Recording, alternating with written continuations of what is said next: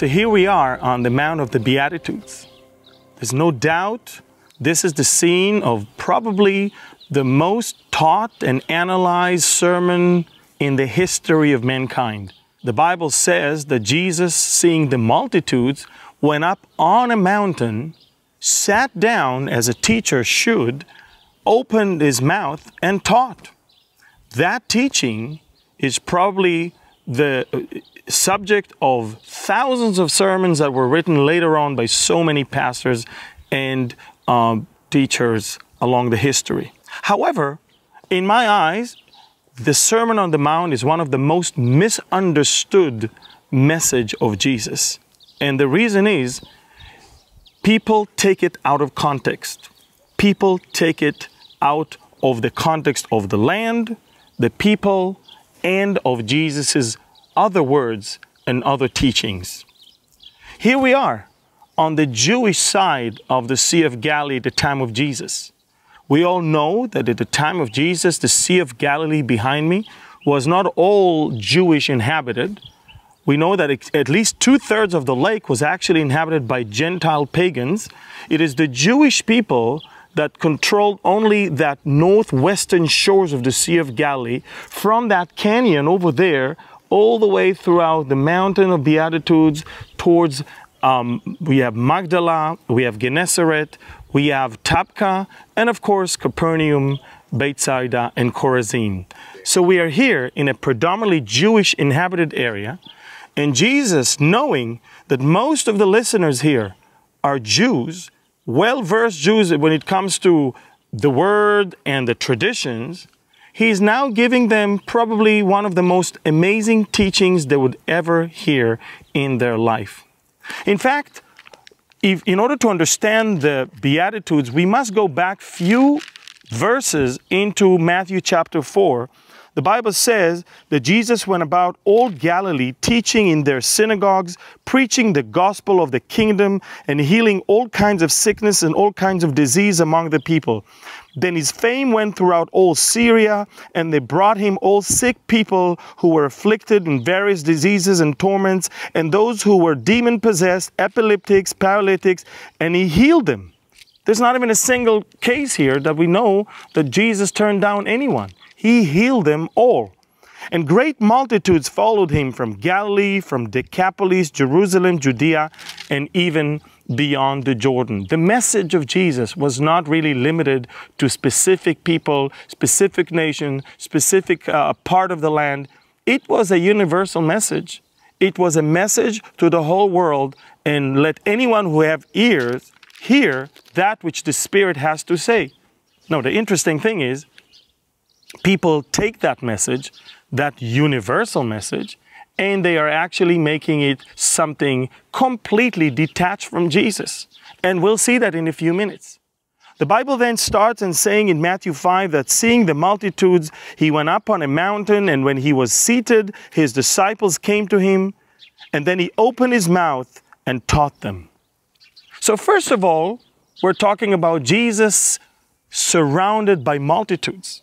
And then the Bible says that seeing the multitudes, he went up on a mountain. Contrary to most people who think that Jesus was down there and everybody was seated all around on top, Jesus went actually on top of the mountain, right where we're standing right now, and the people remained down below. The thousands of banana trees that we have below us today could easily represent the people that were there 2,000 years ago. Many people from different places, predominantly Jewish people, as we are in the Jewish area by the Sea of Galilee. Now, it's very interesting because many universities around the world came and conducted the geographical and geological surveys of this region, trying to find out how come a person, by standing on top of one single mountain, can be heard by thousands of people without a problem. And throughout the entire surrounding of the Sea of Galilee, there was only one spot that had the excellent and perfect acoustic conditions for such an event. And this is exactly where we are right now.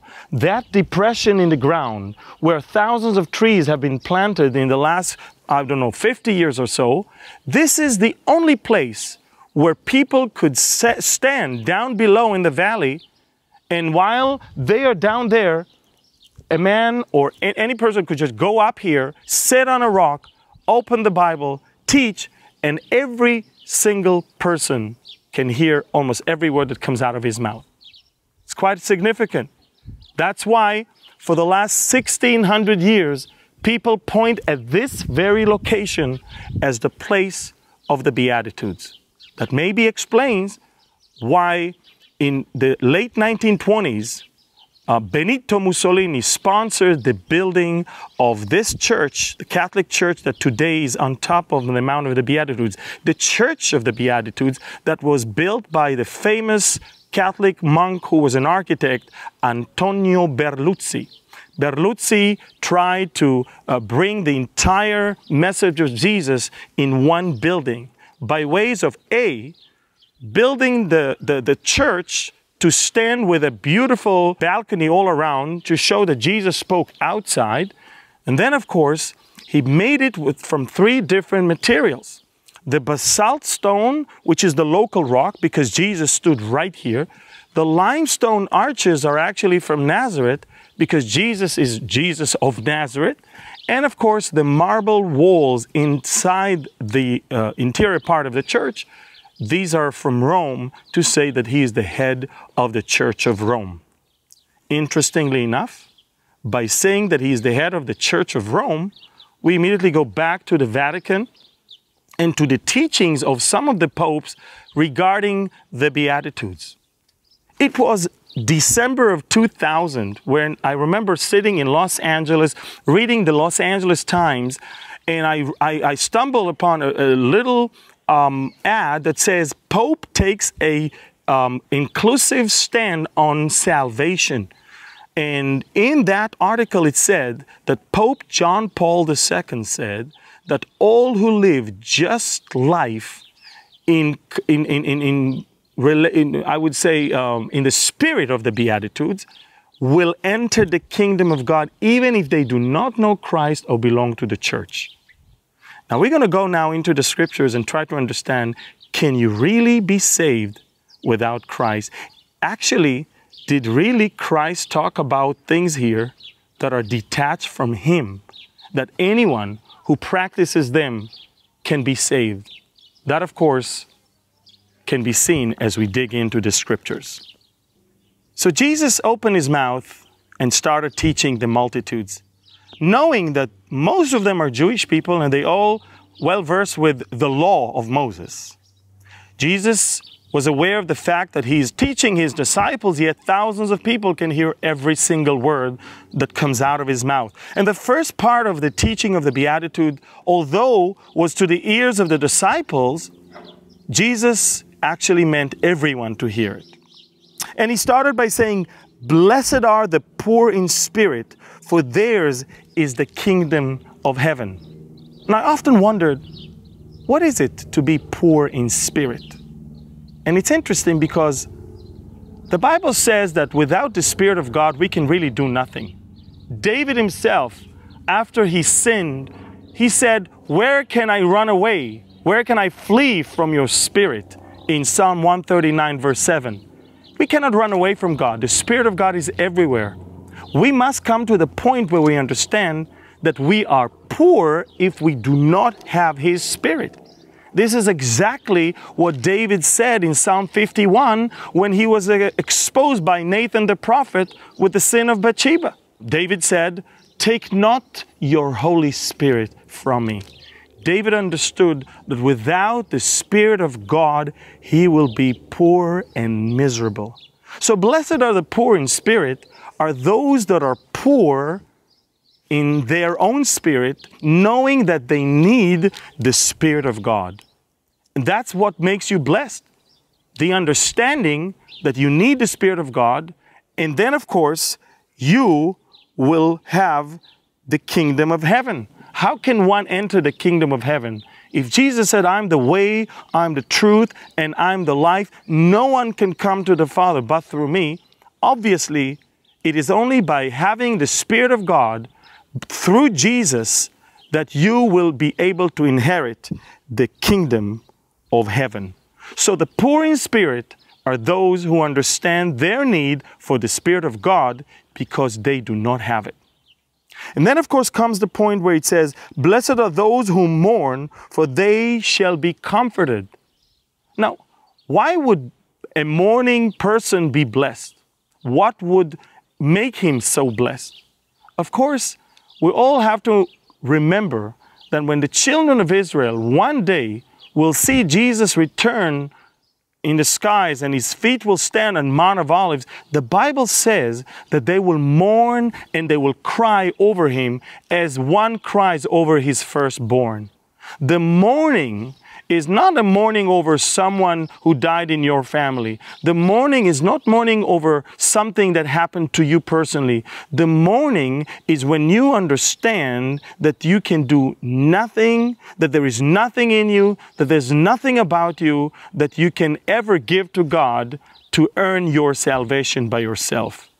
And the Jewish people will mourn and cry when they will see the one whom they pierced, and they will understand this is our Redeemer. This is our Messiah. So blessed are those who mourn when they understand that they were following the wrong person, they were following the wrong traditions, they had the wrong spirit throughout their whole life, and they need Jesus.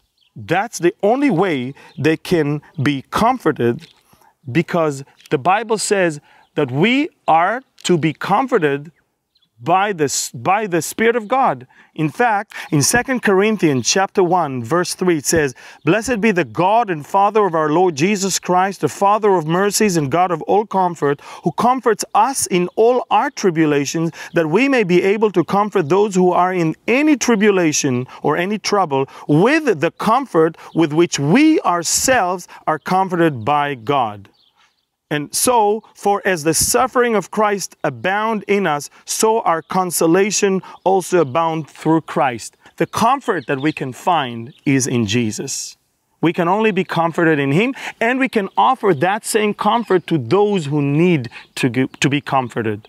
So, when we come to talk about mourning and comforting, we have to remember it is really all about Jesus. And the only way we can ever comfort someone is by giving him Jesus himself. Because the Bible says, by that same comfort we were comforted, we can comfort others.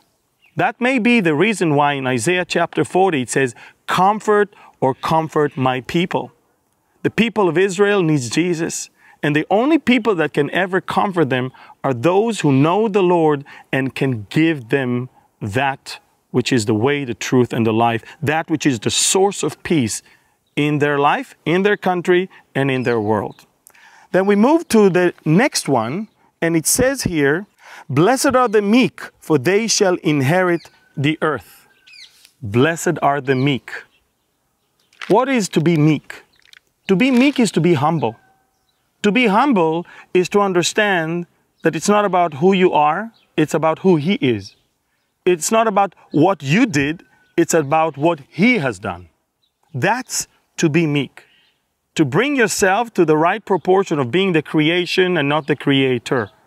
And it's interesting because the Jewish people, every Shabbat, every Sabbath, they read from Psalm 92. And in Psalm 92, which is the only psalm written for the Sabbath day, they actually read the following words. They said, for you, Lord, have made me glad through your work, and I will triumph in the works of your hand. Oh, Lord, how great are your works, and your thoughts are very deep. So we see that once you understand your role and your part and your place, and you give God the glory, then you are really, truly meek. Jesus testified of himself that he is humble, that he is meek, not because he was so boastful to say such thing, it's because he wanted us to learn from him. So if we think we are big shots, if we think it's about something we do, it's about somehow what we are, then I don't think we got the Beatitudes right. And the Bible says in Ephesians chapter 2, verse 8, the following thing. He says, for by grace you have been saved through faith, and that not of yourselves, it is the gift of God, not of works, lest anyone should boast. So when Jesus said, blessed are the meek, he meant that only those who will really humble themselves before the Lord will be lifted up, and they will inherit the earth. They will truly be the owners of that which God gives to mankind. And so, blessed are the meek, for they shall inherit the earth. And then he says, blessed are those who hunger and thirst for righteousness. The Bible says in Psalm 63, O God, you are my God. Early will I seek you. My soul thirsts for you. My flesh longs for you in a dry and thirsty land where there is no water. Even when there is no water, the thirst and the hunger is for God and not for real, regular water. And how can we really be hungry and thirsty for righteousness? It's only when our mind is changed, when the Spirit of God takes over our life through Jesus, it changes everything. And from now on, we're not lusting the things of the flesh. We're not walking by the flesh. Once we walk by the Spirit, we become people who hunger and thirst for righteousness and not for the world and not for the things of the world. And so, blessed are those who hunger and thirst for righteousness can only be true, can only be effective when we have our minds completely changed. And that, of course, can only be done through Jesus. Then the Bible says, blessed are the merciful, for they shall obtain mercy. It's interesting because Jesus himself gave us mercy. We were exposed to mercy. And then, and only then, we can be merciful. Normal people aren't merciful. I mean, if you look at the human beings and the way they act and what is going on in the world today, you see that only mercy that comes from God really changes people and makes them merciful themselves. The Bible says in Hebrews 4:16, let us therefore come boldly to the throne of grace, that we may obtain mercy and find grace to help in time of need. Where can we find mercy? In that which is the throne of grace. And where can we get that access to that throne of grace? Through Jesus himself. That's how we can do that. We have a great high priest who has passed through the heavens, Jesus, the Son of God. And let us hold fast our confession, for we do not have a high priest who cannot sympathize with our weaknesses, but was in all points tempted as we are, yet without sin. Let us therefore come boldly to the throne of grace. Through Jesus, who went and came boldly all the way to the Holy of Holies, we can have that access to the throne of grace and find mercy. So, how can we be merciful if we have access to that throne of grace where we may obtain mercy? Blessed are the pure in heart, for they shall see God. Wow! Blessed are the pure in heart. The Bible says in Jeremiah 17:9, the heart is deceitful above all things and desperately wicked. Who can know it? In other words, man's heart, as a result of the penetration of sin into the world, when obviously the first sin was committed in the Garden of Eden, man's heart is deceitful. Man's heart is desperately wicked. So how can we be pure of heart? David the king himself, once exposed by Nathan the prophet, said in Psalm 51, create in me a clean heart, a pure heart. He understood that his heart is not clean, that his heart is not pure. From the heart comes issues of life. The heart is where everything flows from, everything starts from. And therefore, when the Bible says that Jesus told them, blessed are the pure in heart, who can give us a pure heart if not God? And how can we access to God if not through Jesus? And therefore, blessed are the pure in heart, can only be truly exercised if we know the Lord, if we have the Holy Spirit, and if our heart of stone turn into a heart of flesh. And if that which was given to us through the Holy Spirit is now turning our heart into a pure heart. So blessed are the pure in heart is only those who are saved through the shed blood of Jesus Christ, who are given the Holy Spirit, and now have a new heart, a new soul, new spirit. Behold, I make all things new. We are new creation in Christ Jesus. Then Jesus went on and said, blessed are the peacemakers, for they shall be called sons of God. So many times, people who worked for some peace initiative, maybe the United Nations, that we call them the unnecessary or the United Nothing, maybe they work hard for peace, but ultimately the only source of peace is the Prince of Peace. So blessed are the peacemakers. It's not about a temporary peace deal for temporary time period in a very limited location.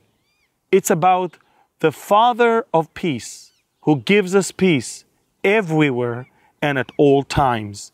And we can only do that through Jesus. The Bible says that He is the Prince of Peace. And the Bible says that He gives us peace that surpasses all understanding. The Bible says that Jesus gives us peace that the world cannot give.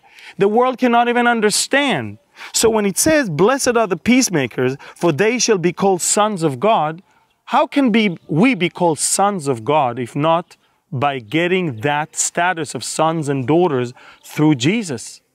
So there is no way we can call ourselves either peacemakers or sons of God unless we truly understand the words of Jesus, that we are, through Him, experiencing the peace that surpasses all understanding, and through Him, through faith in Him, are now no longer strangers, but now we are sons and daughters, and we can call our God Abba, Father. The last of the 8 Beatitudes is, blessed are those who are persecuted for righteousness' sake, for theirs is the kingdom of heaven.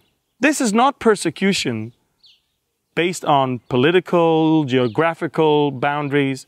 This is not persecution based on historical rights over certain places. This is persecution over righteousness' sake. In other words, if you speak words of righteousness, and what can be, who is our righteousness?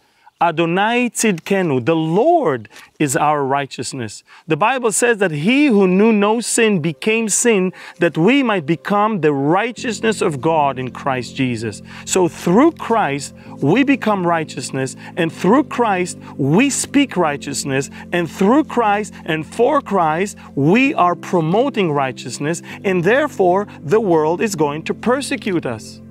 And it's great if that's what they persecute us for, because that means we do the right thing. We were not offered great things once we belong to Jesus in this world. Jesus said in John 16, in this world you will have tribulation. We are not surprised.